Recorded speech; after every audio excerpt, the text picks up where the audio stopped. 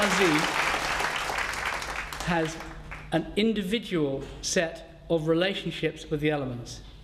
So if your day stem, your day master, is this one, then you have what are called satsangs, or 10 useful gods. They're different terminology. Joey Yap calls them useful gods, and probably some of you are going to see him tomorrow. For this day stem, money is wood, and wife is wood. Friends are metal. Output, that's broadly work, is water. Challenge, which is called kun. So challenge is kun, like that. Challenge, which is kun, is fire. And resources, that is parents, is earth. And what you have in a man-woman relationship is a kun-choi relationship. The wife is choi to the man's kun, that is, the wife is treasure to the man's master, to the man's victor. You know, I mean, my wife is here.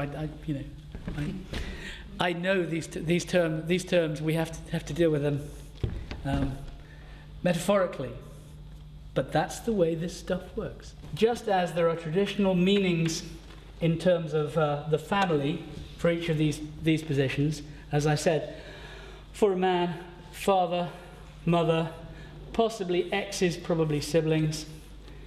Problems with siblings in both cases, by the way. This is a lonely child, this one. So there are times in the life that are related to those positions. This is the first 8 years of life. It sort of makes sense psychologically that the first 8 years of life should be about the same gender parent. You know, it's about daddy for a boy and mummy for a girl, maybe. Discuss. 24, 32, 40, 48, 56, 72. Sometimes I do this as well. This is what's called a life house. This is not orthodox. But if you were born in 1957, how old are you now? This being the graveyard shift, good time to do calculation. like Joey in Friends, when in order to look intense, he divides 238 by 17, doesn't he? So what did I say? What do we want to do? So how old is he now? 52. Okay. So does anyone know what these characters are? No, you probably don't. You probably can't bloody see them anyway. That is a metal tiger. Tell me something about the metal tiger. It's an exterior. Absolutely right. Okay. So just as this here, you might say, tells you the character of the man, and that's really graphic. This may tell you something about his legacy. This may tell you something about what he does between 48 and 72. It's not 72, it's 64. That's 72. There we go. Beg pardon? What were the metal tiger's characteristics? The metal tiger never forgets. Sorry? The metal tiger never forgets. Tigers never forget. The metal tiger is the most ruthless. The unbalanced metal tiger will spend a lifetime working on a grudge. It's explosive. 2010 is the bottom of the W in the W-shaped recession. 2010 is the year that the banks get their own back, where the banks go quasi-national, where the banks make themselves entirely separate from dependency on government. The purpose of this, by the way, the bigger purpose, what I'm more interested in, is using this for prediction of disasters, predictions of wars, predictions of various forms of difficulty. And we think we have a book deal for a book about that. At the Turin conference that I spoke at in September 2008, I said that I had noticed that the years of the ox were years of drought, especially in the Horn of Africa. And that's true in 1949, 1961, 1973, and you all remember 1985, the year of Live Aid. Not 97, because there was water in the pillars on Dongji, and I won't bore you with that either. 2009, I went to a record of saying was going to be a year of the worst droughts.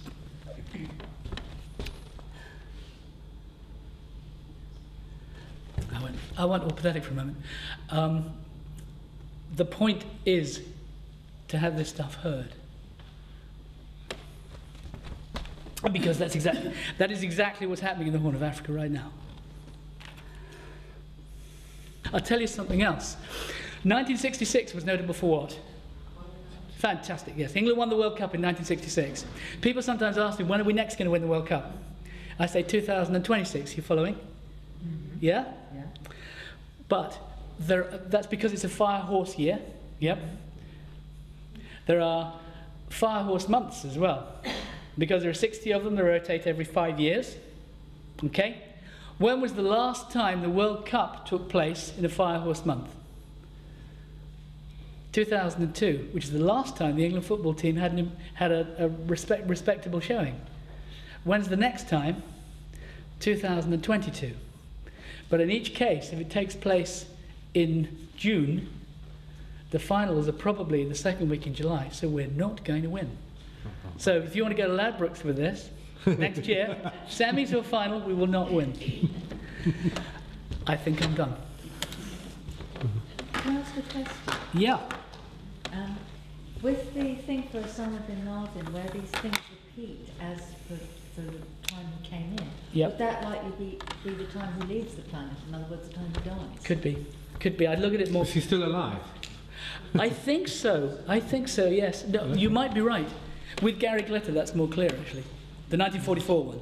Yeah, you can see that probably is the case. Incarceration and some sort of nasty lingering disease, 211, 212, something like that. But I don't know. I don't know. I really don't. And mental is his favourable element, isn't it? Weakish, weak but predatory. That's mean. It's not simple as weak, it's mean. It's not supported, but it wins, doesn't it? The metal wins.